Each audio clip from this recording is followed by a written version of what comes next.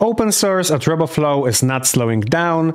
After supervision, autodistill, and of course our notebooks repository, we give you Inference. Inference is a Python package that can be used to deploy your classification, object detection, and instance segmentation models. Inference can also be Dockerized and used as Inference Server. Today I will tell you a little bit more about the project, show you how to pull and run our pre-built Docker images, and write a simple client script to run inference on images and videos over the API. Blog posts and videos with pip package examples are coming soon, so stay tuned for that. Fun fact, Roboflow Inference used to be a closed-sourced project that we used to power Roboflow Deploy. The codebase is truly battle-tested, as it was powering millions of daily inferences with thousands of models for hundreds of customers, and now we decided to open source it and distribute under Apache 2 license. And I personally hope that it will help to take models from research to production way faster. Now, enough of the talking, let's dive in. We offer multiple pre-built Docker images that you can use to deploy Roboflow Inference on different platforms. Of course, you can deploy on PC with x86 CPU architecture and NVIDIA GPU, but we also support machines with ARM-based CPUs like Apple Silicon. NVIDIA Jetson boards with different Jetpack versions are also on the list. And on top of that, we allow you to perform runtime acceleration with tools like TensorRT. In the repository, you will find Docker files and Docker build instructions. But like I said, you can also pull the pre-built Docker images from Docker Hub. I'm running this demo on Linux machine with NVIDIA GPU. And as you can see, I don't have any Docker images locally yet. I'm just copying and pasting the right command from GitHub README into the terminal, hit enter, and now all we need to do is just wait. The first time you will execute the docker run command, it will also pull the image from Docker Hub. The GPU version of Docker image is quite large, so you can certainly expect it will take few minutes to complete. I will save us a little bit of time and use the magic of cinema to speed up the process. Now the download is finished and the inference server is running. We should be able to access it on localhost port 9001. So let's do that. Copy the address from terminal and paste it in Google Chrome. Awesome. You can see that everything works. The request was received by the server. We can also open the separate tab in the terminal, run the Docker images command, and take a look at the details. Like I said, 19 gigabytes. We'll probably be able to optimize it and shave a few gigabytes of it. Okay, we have the server side running. Now let's talk about the client. We offer very simple snippets. You can just copy and paste them from Roboflow Inference README. But today I will show you slightly more advanced examples. Both of them are based on what you can find in README and documentation. In the first one, I will perform the inference on a single image. In the second, I will do the same, but for the video. The link to the repository with those examples is in the description below. Let's set it up. All we have to do is clone the repository, install few Python dependencies, and we should be good to go. We click Code dropdown in GitHub UI, copy clone address, go back to terminal and type git clone, paste the address and hit enter.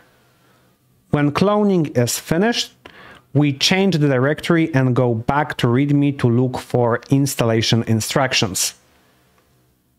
As usual, I recommend to create a separate Python environment that will help you to prevent the clash of versions of Python dependencies across multiple projects. Now we activate it and run pip install requirements.txt. Like I said, we only have few dependencies, but one of them is OpenCV, so it can still take few seconds to complete. In the meantime, I can show you requirements.txt file. In principle, we only need requests, but I also install supervision in desktop version. It will help us to easily visualize and display inference results. Now I open our freshly cloned repository in PyCharm. Of course, you can use any IDE you want, and we'll take a deeper look at image PyScript. The main section is at the bottom, so let's scroll down there. First, we parse our script arguments. We can quickly jump into implementation of that function.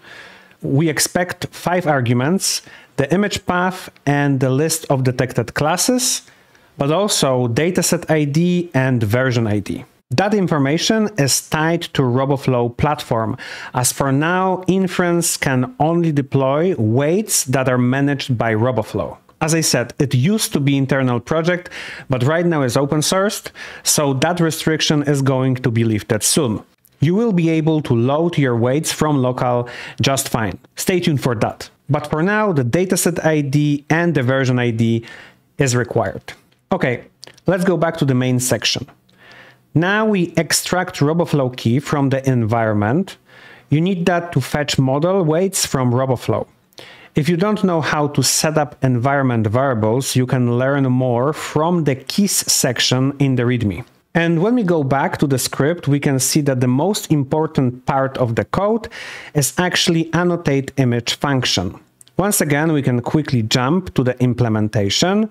And in principle, all is happening here is HTTP post request with our image and the response post-processing. In the top section, I prepare URL, headers, and params. I base 64 encode the image so I can send it with post request, and I'm pretty much good to go. When I get back the response, I use supervision to convert the response into detections object.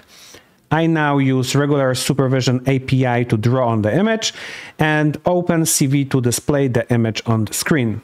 The repository comes with single image and single video in data directory. Originally, that data comes from Bundesliga Kaggle competition. Now I just copy the command, paste it into the terminal and run it. Let's do exactly that. Paste and run. And we got exception, no API key. Let me fix that. Export my key. By the way, don't worry, by the time that video is published, that key is already revoked. Let's run the script once again. Wait a little bit for the server to fetch the model weights from Roboflow. This happens the first time you run the inference for a specific model, and we can see the result. Awesome. Now, when I move it around, we should be able to see the terminal with server running. And we see we received a request on football players detection endpoint. Easy enough. Now let's experiment a bit and try to do the same but for video inference. Let's go back to PyCharm. The structure of the script is very similar. We parse the arguments, extract the key from the environment, but now the most important part of the script is process and annotate frames function. Let's jump into implementation. The most noticeable difference is that we load the video file, split it into frames, and run the inference for each frame separately. This time we don't base 64 encode the image, but we pickle NumPy arrays and send them as HTTP post data. The rest of the script is pretty much the same. We use supervision to post-process the response. The whole script is fully synchronous and we use batch size of 1. But it's only for simplicity. Of course, in production environment, you would probably make the inference part and the visualization part run asynchronously, put some queue in the middle to make stuff run more reliably and not be prone to some accidental hiccups caused by network, for example. To run it, we go back to README, copy hard-coded command, paste it into terminal. This time we don't need to wait for the model, it works instantly. And we can see that the model works in real time. I'm actually using 1280 inference resolution and I'm not even using TensorRT. So there's a lot of place for potential optimizations. And that's all when it comes to demo. Let me tell you a little bit more about the models you can run with Inference. Currently, we support object detection, instance segmentation, single and multi-label classification tasks. You can deploy popular models like YOLO v5, YOLO v7, YOLO v8, YOLACT, and VIT. We also support foundational models like Clip and Segment Anything. Importantly, Roboflow Inference is designed to be extendable. So I hope that with time and the effort of project maintainers, but also external open source contributors, we will make the list of supported models longer and longer. So you can bet that the moment the new big model for object detection or instance segmentation will be released, we will support it. And before we wrap it up, let me quickly tell you a little bit more about model licensing. So, like I said in the intro, the server itself is distributed under Apache 2 license, but when you deploy the specific model, it is pretty much a combination of server license and model license. Make sure to check our license section in the README to learn more about that. And that's all for today.